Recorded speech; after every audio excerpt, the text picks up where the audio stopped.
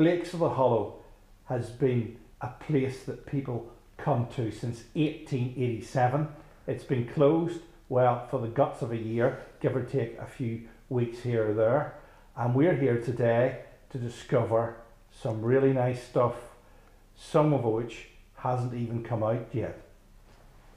Now, the reason we're here, and we're here with Bernie Blake, proprietor of the establishment, to discuss whiskies that you can only get here or the associated off sales. Bernie, isn't that correct? Yes, that's it, Marty. Yes, we're in the extended part of the Hollow here because of restoration work going on in the actual bar.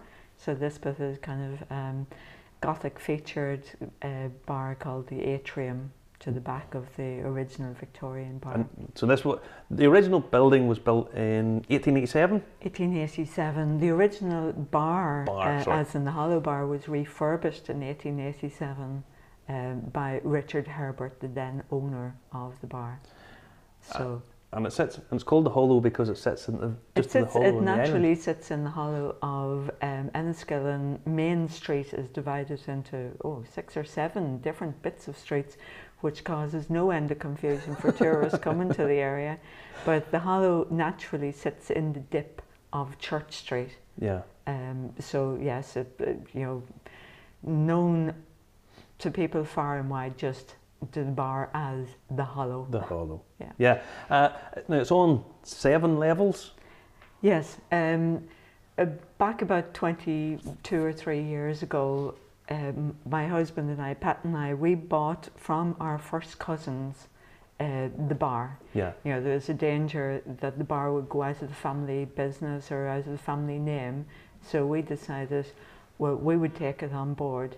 And at the time, we saw the potential, having visited a couple of outlets in London and across Europe, to do a kind of a multi-level, multi-entertainment bar space. Yeah.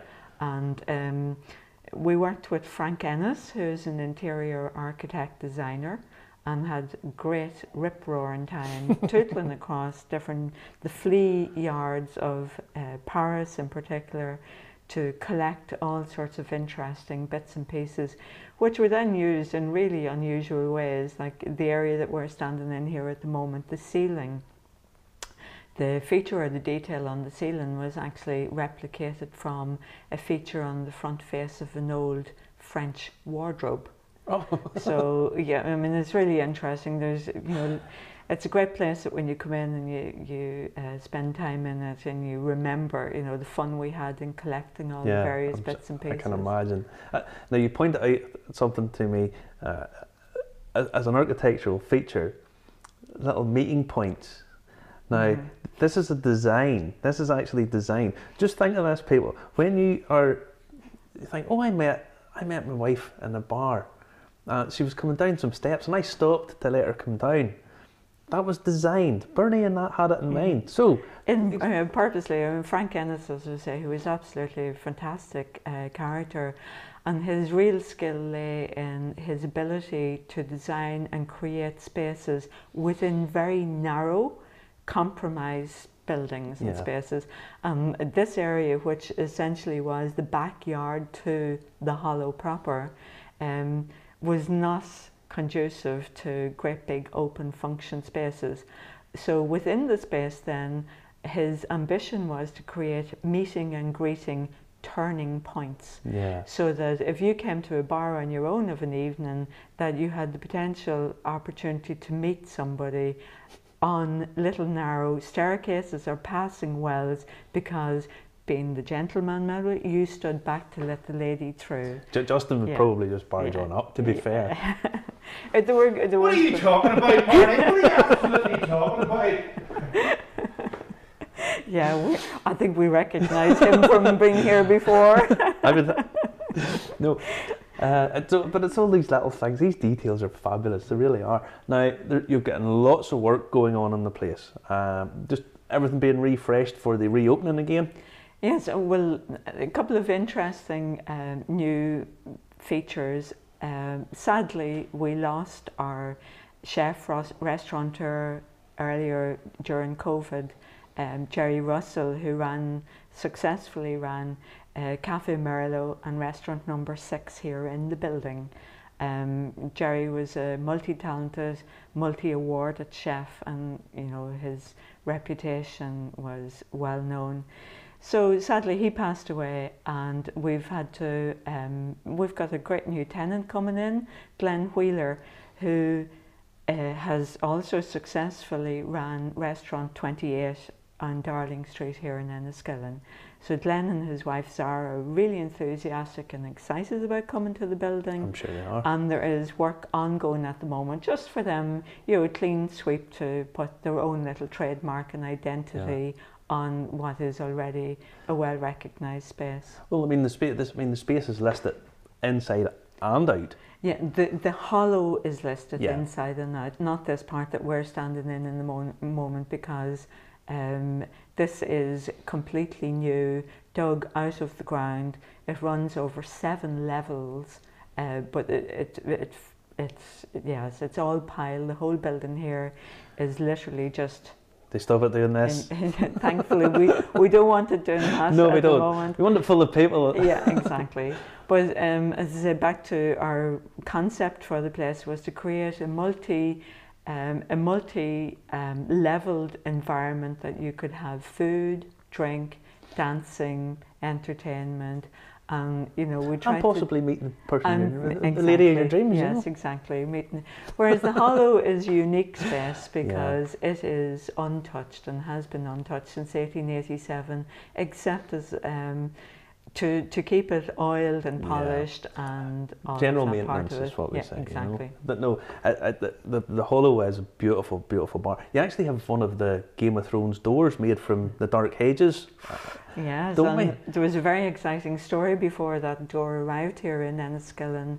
The joiner who was transporting the door to the bar to Fisses carried it on the back of an open trailer. And on his way to Enniskillen, as you discovered today, it is quite a trek, but he lost the door in other hedges in County Fermanagh on his way to the bar, and it was only when he arrived on the street to offload his door he discovered that he'd lost it en route. So he had to retrack his steps and retrieve it from a ditch somewhere Someone out could the have had a road. very lucky find there. Winter is coming. But now, if winter is coming, you might need something to warm you up. Oh, there's an idea. This is why we're here. Now, you already launched last year a Middleton single cask, and I was lucky enough to come down and taste it. And I wrote a review of it, and basically what it said was, certainly at the time, it's a fabulous whiskey. It's got a lovely sort of fresh tobacco, nice spice notes to it, lovely cask influence on it, and a really wonderful length. And I wrote at the time that it was probably as good an Irish whiskey as you were ever going to get. Mm-hmm. And it was you'd only get it from here. You still have that for sale? Yeah, we still have a limited number of bottles left on it. There were only 180 bottles in the cask. Yeah. It was bottled at strength at 53.1, and sadly, COVID happened, and we didn't get the opportunity to continue promoting our. And our ambition all along is to try and give people who have had their first drink with their father or their grandfather here in the bar an opportunity to buy it ahead of the international investors. Not saying that we wouldn't like some international investors to come in. We like international investors just because there's anybody there. But the tradition in the bar here with people, considering it almost like an extension of their own home, it was an opportunity for them to get into it. So we weren't aggressive in our sales, and we knew that we were bringing out some of the other products afterwards, as in the Powers 19-year-old, so that we'd have something still to talk to a wider market about, having a little bit of the Middleton left over. Yeah, that's.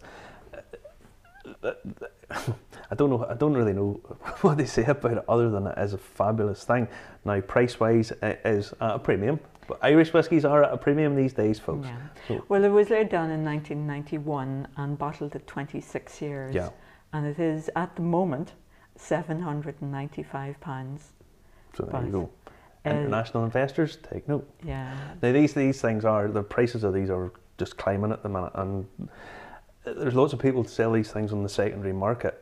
So the way I look at it is, why should the people who've invested money in it to start with not reap that reward as well? Now, well, the point that I'd like to make at that stage is that like we're very true to the hollow here, and that any monies that we gather and collect from this it's going back into the bar. When you get into, we've seen the work. There's work going on all over the place. We saw it on the way in, Justin and myself. Justin actually tried to was going to start wiring plugs up and stuff, but we said no. Now, you have a couple of other product to talk about at the minute, which is this rather lovely bottle. This is the front facade of the bar. This is a Par's 19-year-old single cask release that you have. Do you want to tell us a bit more about that? Well, again, with the bar being the unique place that it is, Irish distillers asked, were we interested in buying into single casks, and we thought, yeah, absolutely, we'd love to go along and do that. So the only cask of a 19-year-old Paris that was available was laid down in 2000, and we said yes, that we'd love to have it. And the packaging came about then because we said that we really would like to have the front of the bar, which is iconic, used for the packaging. And I have to say, in the few weeks that people have seen this, that front packaging has been a really big hit. I mean, people have identified with it the world over, and we've been getting calls from literally every corner of the globe. Now, this has been on release for many weeks? Well, we actually have had no formal release at all. We decided, because all of the work was going on in the bar, that we'd just try and sell a couple of bottles and see what happens. Now, there was about 230 bottles. 1, 2, 3. Yeah, 230 bottles. We'll just say for easy counting. No formal launch. How many's left, Bernie? I'd say as of this moment where we're speaking, probably about 14 or 15. Now, any international investors or people wanting to put stuff on collectors and market, put it on auction houses, you need to go quick. Where can they get it? Yeah, well, at the moment, because the bar is closed, we've been selling it through our off sales in Derry Lynn, which is called the Crush Grape on Main Street in Derry Lynn. I'm there 3 days in the week. In the run up to Christmas, I'm there every day, so I need a break at this time of the year. So I do 3 days, Thursday, Friday and Saturday. Fabulous. Now, we said we were going to get warmed up because it's a little bit cold in here. It is cold in here. There's and no what we're going to get warmed up with is something a little bit special. You might have noticed this Par's white label here. Now, it says on this is 10 years old. There's a story behind this. Actually, it's about 15, 16-year-old what's in the bottle. But because of labelling at the time, it had to be labelled up as this. What's the story of the Par's John Lane? John's Lane, yeah. Well, for all of you guys who know a lot more about whiskey than I do, John's Lane Distillery now is closed and has been since 1980. It was in Dublin, right down just off the Liberties. And Irish distillers closed up their distilling facility. But at the time, or before that, for the number of years before that, to distinguish white label from gold label, white label was dispatched out around the countryside in bulk.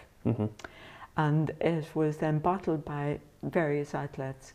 And one of those outlets was William Blake from Manor Limited, the Hollow. So it would have come in bulk, and then it was bottled here and sold from the bar, both back bar, this is an original back bar bottle, it's a big 40-ounce bottle, and also then to the local customers in an off-sales situation. And as I said, to distinguish it from gold label, it was bottled in a white label with our information or detail on the label. So after John's Lane closed, my husband's family had to remain in stock of some of their white label, and duly put it away. I mean, thank heavens. Yeah. I mean, they're hoarders and in an old-fashioned sense, but at least they kept good things. And there was a great danger a few years ago when I was clearing out stores that I didn't discard this, thinking it was something that, oh, that Yeah. old stuff has been hanging around Yeah. there while we need It to might get have rid went of it. Exactly. So there are 160 bottles in their original bottle, and the original bottle is a 75 cl bottle. Mm-hmm. In their original closure. They have not been touched or interfered with since then at all. I mean, they're moved around and kept safely, and that's it. The angels have got nothing out of the bottles. They're all totally intact. Basically pristine. Pristine, totally. Now, I have this in my glass. Yes, yeah, exactly. Okay, so it's got a lovely light perfumey smell, hasn't it? It's got that. It's got a nice sort of fragrant. You would still easily recognise it. You would recognise it as a pot. still. You would. It's got a spice, but it's a very light, almost white peppery spice. You know, it's got that sort of nice. It's just easily lifted. I think for something, well, this bottle has been open now for a very, very long number of years. Hasn't failed anything sitting. Again, there's that cereal note coming through. Then there's a nice touch of banana there. Banana. There's a nice touch of banana there. On the development, there's cinnamon coming in through, and lots of clove coming through in the back bit there too. You're the expert on the whiskey now. I'm afraid I'll let you do the critique. Oh, now, come on, Bernie. I'm enjoying drinking this. Yeah. You know, there's little touches of licorice there as well. So there is. It's got that nice spice coming through. There's some tropical fruit, but it's more like a banana coming through. Maybe slightly baked banana. It's really, really, really quite nice. You can only buy this here. Well, at the moment, people don't know about it yet, or very few people know about it. Possibly the people that I've had the opportunity to speak to while we've been talking about our Paris 19-year-old and the Middleton over the last 12 months. But really, we were waiting until we got some of these products up and running to get the bar and the fact that we are doing single casks talked about, to generate a little bit of interest across the globe, because this one has got a number of collectible features. Lots of collectible features, let's be exactly. Honest. I mean, it's a very, very unique product. It is. And it's all fully authenticated. All the certificates and everything are all in place. It's Irish distillers would love to get their hands on this. I think Irish distillers would have been quite happy to buy this back again, I would have thought. You didn't sell it back. Now, it is for sale, and because of its collectability, it does carry a premium price. Yeah, well, dictated to, I think, by Irish distillers, they have suggested that it should carry a price of 5,000 a bottle. 5,000 a bottle. Justin, I've got your share here, Justin. Oh, it's lovely, Justin. It's that the collectability aspect of it. I mean, in terms of a whiskey, I know people who've tasted it, like Billy Layton, Brown Nation, and a number of the other guys who've been involved in making Middleton, all really rated it. They thought it was a fantastic whiskey. And some of our local, Joe McGurr, who makes the Boatyard, who has been aging and maturing some spirit as well for whiskey, he recognised immediately its age, and he did the blind tasting. Yeah. And I was very impressed with his critique of the various products. Well, it's nice just to taste that little bit of history. There's not very many other things you can do that with. Whiskey's one of those things that I like to say it's immortal. It doesn't go, it can't go off really if it's kept properly. And well, at a time of COVID, when plague and pestilence rages around, having something that's immortal is not a bad thing at all. Now, so we've done Middleton, Pars again, and you've decided to go away with the birds. You're going with the redbreast. Well, we thought we'd try and complete the family, and we wanted to have something for everybody, if you like, in the group, because not everybody obviously is going to be able to afford some of these higher ticket products. So redbreast in recent years, well, Middleton in recent years has become very highly collectible. Really so we thought that we would like to do something in that. And ours being a 1991 26-year-old makes it stand out in the crowd as well. The redbreast in comparison will probably come around about 350, 60, 70 pounds. I'm not sure. It hasn't been bottled yet, so we're not sure of the exact figure where it'll finish up. It'll be coming in a couple of months' time. Exactly. Hopefully when the bar is up and running again, we'll have some sort of launch, and that we'll take the opportunity then in launching it to then we thought we'd have a lot more of this left over, but clearly we won't have. But it'll be an opportunity for people right across the world. Now we'll be talking about the bar, talking about the products, and hopefully we'll also, be able to buy into a little bit of hollow history. Yeah, I think you've got a wonderful lineup. The bar, it's not looking its best just at the minute because the work's being done. I've been here before, and it is a fabulous place. It's got lots of history. It's got, a unique range of products. It's got something for everybody, food, little meeting places to meet a wee special someday, bit of Game of Thrones, a little bit of history. What's not to like? I look forward to seeing the redbreast whenever it comes out. Bernie, it's been wonderful coming down, and thank you very much for having us down. Well, thank you very much, Marty. It's always good to see you, and hopefully we'll see lots of friends from your part of the world in Fermanagh this summer. Hopefully. And Justin, bottoms up. Ooh, don't, please, Justin, don't. I could buy a boat with the money that bottle's you're going to buy. It really has a lovely aroma. It's lovely, it really has.